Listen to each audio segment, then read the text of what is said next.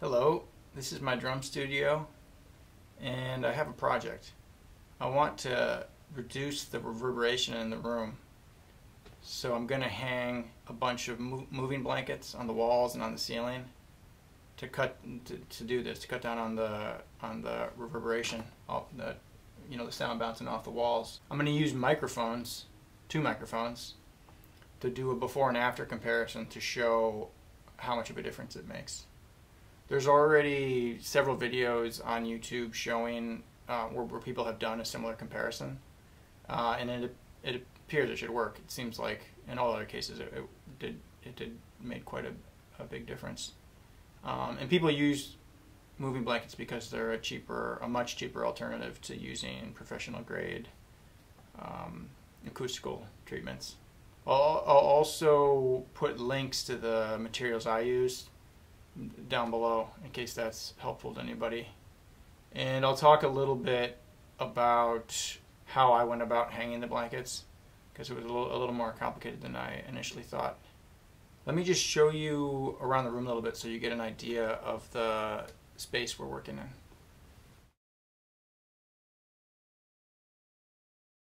Okay, so the main point is that we're in a pretty small space here. Small basement, low ceiling. Ceiling's only like 6'4" or something like that. Stops over here. There's a little closet back there.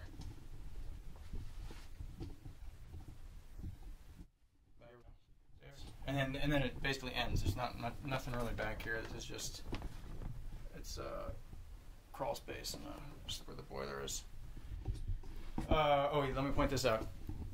So I've got this drum set covered already because the drum heads and the cymbals resonate when there's sounds, right? So I'm going to use this drum set to do the sound tests, and I don't want this one, the cymbals resonating. So I just got everything covered up because we want the comparison just to be of the sound bouncing off the walls. All right, I think that's it. I think we're good. I'm going to start working. Okay, so I just want to show you how I'm going about hanging these blankets. So there's a bunch of parts, a bunch of pieces here that come in the kit, the Grommet kit. The first one you use is this. This is like a hole punch, and I already made a hole here. I'm not going to do any hammering right now, but I already made this hole. You just put, and you need some wood to go into. And so what I did was, you put this on a spot on the blanket, and you hammer it, work it around. You can see all these marks from whatever this is called, hole puncher. When you make a hole, the bits of the blanket go into this spot, this little compartment here. But be careful about ever trying to clean it out or dig it out. The edges of this are super sharp. They're like a knife blade. I actually cut my fingers in a couple of spots, but I cut my thumb and it was bleeding quite a bit the other day. So be careful about that. Yeah, just let it go. I mean, it'll clear itself out. Next, you put this little, I don't know what this is. This is like a little base. And then you take this part of the grommet, put that down. It's the one with like the lip. Then you're going to put your hole over that. Then you're going to take this part of the grommet, the flat bit, put that on top. Then you're going to take this thing, I don't know what we call these parts, and then you're going to hammer it down. Actually, I'll just do this one.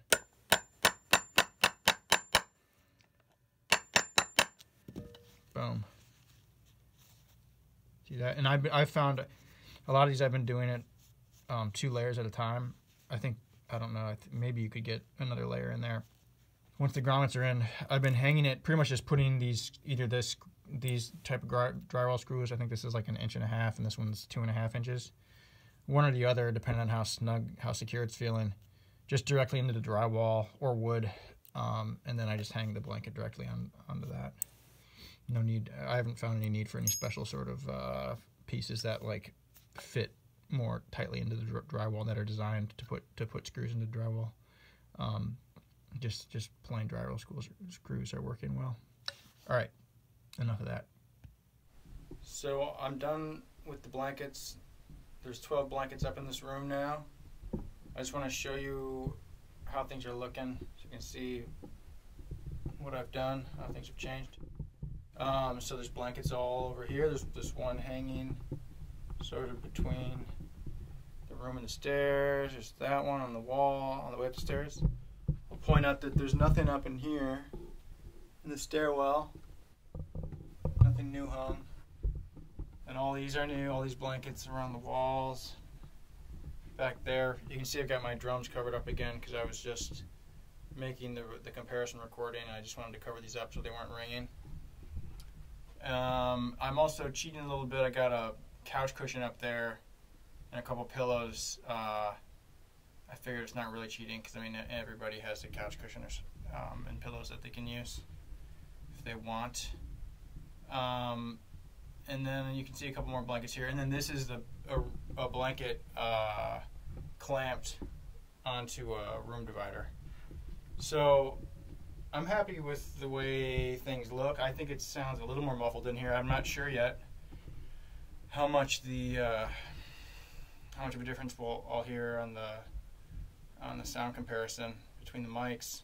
I'll point out that a couple things I know is that one, right, these are just moving blankets. They aren't professional grade stuff, so you know they're maybe not going to work that well because of that. I think each of these weighs like 5 pounds each, 5.5 pounds, something like that. So they're not, not that dense, but not nothing. And the other thing I'll say is that I know that it's better if when you hang sound treatments, panels or blankets, it's better to hang them. I think an inch or a few inches from the wall is what I've read. Apparently that works better. And I haven't done that, although some of these are hanging pretty loosely, or they're just hanging out in the open like this, or they're just hanging kind of loosely in the wall, so there's like a little bit of a like an inch or inch and a half maybe. And also point out a lot of these are like doubled up or even quadrupled up, so they're pretty thick. I think that's it. I'm curious to see what the sound comparison will show. This is what my voice sounds like in the room before the blankets. This is what my voice sounds like in the room before the blankets. This is how my voice sounds in the room after the blankets. This is how my voice sounds in the room after the blankets.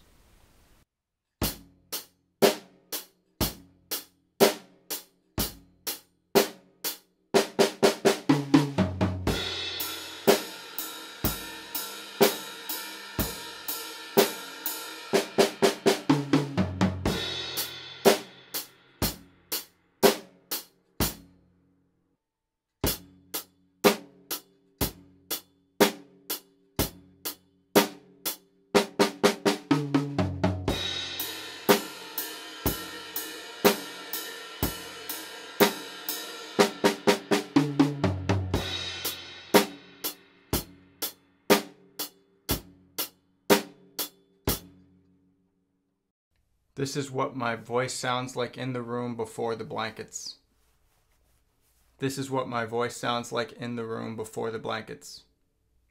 This is how my voice sounds in the room after the blankets.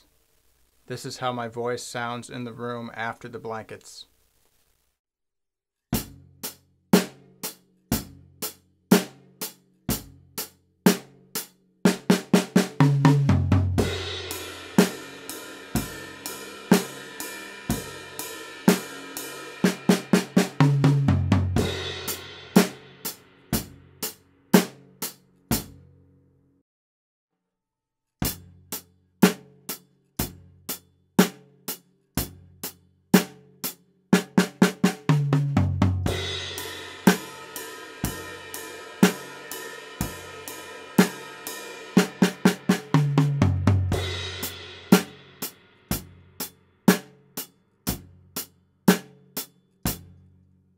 Alright, so I'm editing together this video and I've had a chance to listen to the comparisons a lot, and I just wanted to share what I'm hearing here.